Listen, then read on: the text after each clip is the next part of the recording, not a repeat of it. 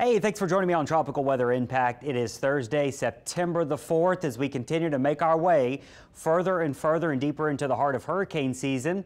There's still not a whole lot going on. Right now, we are tracking only one disturbance, with the Hurricane Center highlighting at least one disturbance. We'll talk about a few other areas that we'll watch, but that's the only one they're tracking at the moment. And so when you look at it as a whole, things are not terribly active in the tropics right now for September the 4th. I was going back and looking at stats here, and on average, our first hurricane forms on August the 11th. Now, we've already had our hurricane. We've had one hurricane, in fact, that's it, and it was a major one. It was Hurricane Aaron, a Cat 5. Now, the second hurricane on average forms by August 26th, the third hurricane by September the 2nd. And so when you look at these averages here, we are running behind at this point, and it is quite rare to not be tracking a single named storm in the Atlantic Basin for September the 4th. Now, this will probably become our next depression and maybe named storm. Now, whether it becomes a hurricane, there is some question on how much this could strengthen, but there are some scenarios that bring this up to a hurricane. There are also some scenarios that don't do a whole lot with it. Now, I started with this graphic because I want to create a sense of peace in the United States here with regard to the tropics. There's no reason to stress about this feature because it is so far out. If it were to ever reach the United States, in this case, we're talking maybe 2 weeks away. That far out is how long we're going to be tracking this. And then there's some scenarios that don't even bring it into the United States. So there's just simply no reason to stress. Now, if you're in the Caribbean islands from Puerto Rico, the Virgin Islands, down through the Lesser Antilles, you do need to watch this because you could have a named storm on your doorstep in about a week. Next Wednesday and Thursday, this is going to be traveling your direction. And models have been a bit further south and closer to the islands with what we're seeing. And so as we stand at a whole right now, here's what the entire basin looks like. We've got an upper level low spinning here. You can see some showers and storms with it. That's our tropical disturbance we're watching. It's trying to organize. Hurricane Center is giving it a high chance of development. And also there's an old frontal boundary along areas around Florida and the Bahamas. Now, we will probably see some broad low pressure forming in here. There is some potential for that, but I don't see that being a big problem for anyone here in Louisiana or off the East Coast. It's probably going to lift out to sea. Now, this is the only feature that really looks like the major player in the game that could become a depression or maybe tropical storm or Hurricane Gabrielle. All right, so here's what it looks like this morning on satellite. We do have a well-defined disturbance. We've got showers and storms firing in a similar vicinity. The big question right now is low pressure trying to form? Is it becoming a closed circulation? That's something we are detecting with some of our satellites. These satellites go out here in the deep tropics and scan and give us an idea. They are finding that it's still somewhat unorganized, but we do expect it to begin to organize, and that's why they're giving, well, this large zone the potential that this becomes a tropical depression or a tropical storm. You can see their percentages as of Thursday morning. They're putting it at a 50% chance of development in the next 48 hours and an 80% chance of development over the next 7 days. And so within this area here, this is where it's going to be in the next 7 days, there's a high chance that we get a depression or a named storm out of this. Now, with that being said, the next 7 days, it's not even in the Caribbean yet. And so that's why there's a lot of uncertainty on what this is going to do long term. And we're going to talk about some long term ideas. We're talking 10 to 14 days coming up here in just a bit. Let's talk about what the models are seeing with this, because we do have somewhat of a widespread in our deterministic models, being the GFS in red, the European in green here. Let's put it out in motion here. You can see there they agree in the near term that we've got our disturbance trying to organize, but as we get into early next week, we start to see a separation in models.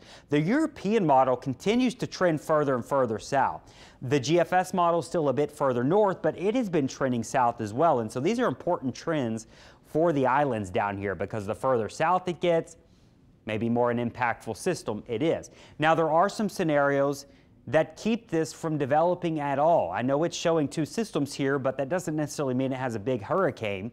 It just shows that you've got an area of showers and storms trying to organize. And so there's some models that keep this as barely a tropical depression. There are a few models that bring it up to a hurricane. There's a couple obstacles ahead of this, one being wind shear and some dry air. And so you can see in a week's time, next Thursday, if we have a named storm, if we have a tropical depression, maybe a hurricane, it could be near the islands, and the exact locations still very, very much up in the air. But the trend we've seen over the past 24 hours is that this easily could be near the islands by Wednesday or Thursday. So there is confidence growing that there could be a system somewhere near Puerto Rico, Virgin Islands, or the Leeward Islands by next Wednesday, and especially into next Thursday. Well, where do things go beyond there? And this is where things get tricky for a lot of different reasons. We aren't quite sure what this system is going to look like by this point. This is 10 days away from now, next Saturday, not this Saturday, September the 13th, and models don't really agree. The European model has a weaker system sitting near the islands. The GFS model has a system ramping up, becoming stronger, and taking some very interesting paths. And so this is where things get complicated. Now, we expect that because it's nearly 10 days out in the forecast land here. And so you got to take everything this far out with a grain of salt. But we're monitoring trends at this point. We're using our ensembles, all those spaghetti plots, to see exactly what's going to happen here. Now, a couple of these obstacles ahead of this tropical disturbance are some dry air and wind shear. Right now, there's an upper level low spinning out here, and there's a lot of dry air associated with it. That's where the current disturbance is. So let's go out in motion. You can see as we go out, went a little too far, but as we go out towards Sunday and Monday, you can see our little disturbance. It's not taking up a whole lot of real estate here. And so that means it's a bit more susceptible to dry air and wind shear. Look at all this dry air. We've got dry air on the south side, the north side, the west side, and the east side. So it wouldn't be difficult for some of that dry air to maybe impact this system if it doesn't actually get its footing. Look at this. Next Wednesday and Thursday, it's nearing the islands. Look at all the dry air surrounded. So this could being the key word there, the inhibitor for this tropical disturbance to really intensify. That would not necessarily be a bad thing for the islands because we could maybe just have a little rainmaker but not a hurricane. Now, it's hard to say because if this system is able to really close off and protect itself, create an inner core, it could ramp up some. And so that'll be something we watch closely is to see, does it protect itself from that surrounding dry air. There's also going to be some wind shear. Now, the wind shear is not off the charts out here. There is a big trough off the East Coast. Look at all that wind shear. That's going to stay up across the eastern parts of the U.S. That little disturbance, though, is going to be traveling in here. Some wind shear, some dry air on it, and so hopefully that can keep it. But here we are next Wednesday. Notice it's not in a terrible environment, but there is a little upper level low and trough here. Maybe that's pushing some wind shear on it. Meanwhile, your big chunk of wind shear is along the East Coast still with this big trough of low pressure. And so as this system tries to lift north, it's not going to be in a bad environment for a little while. I mean, if you've got a system in here, you've got relatively weak wind shear by the end of next week. And so that'll be when we're really watching this thing to see what it does. Now, does this thing ever pose a threat to the United States? Let's just by saying we have no idea right now. Could it? Yes, there are some scenarios where we'd have to watch it a bit closer. There are also plenty of opportunities for this to hopefully go out to sea and maybe never really develop at all. And so what we're going to be watching here is the strength of this ridge and these troughs of low pressure coming down.